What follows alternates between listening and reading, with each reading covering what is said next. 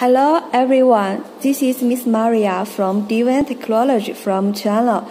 Today I will show you how DWIN LCM connect to the microcontroller.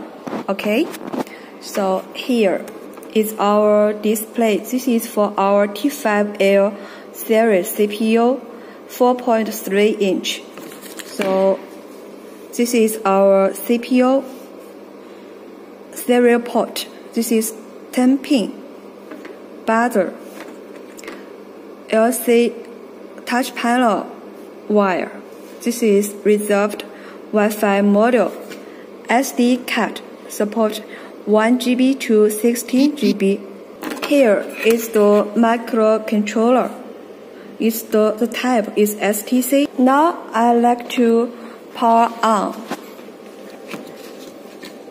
Both use the 10-pin serial port. Of course, you can use others, such as the DWIN wire.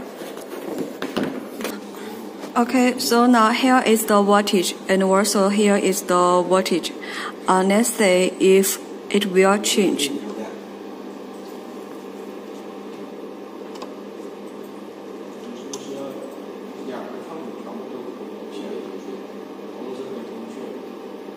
Okay. So in order to achieve the interaction for the display and the MCU, first you should use the DWIN software to create the project. As you can see, this page, so it's the same in the display. So you need to set the function, and this page here. This page is for the display communication with the MCU. We write some code.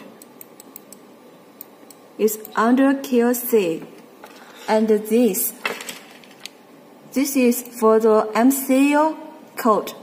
So here you can see the clock, and also text and AD start up, others different. You have those three files, so you can achieve the communication between the MCU and the DWIN display. Also abstract the data from the outbase. That's all. Thank you.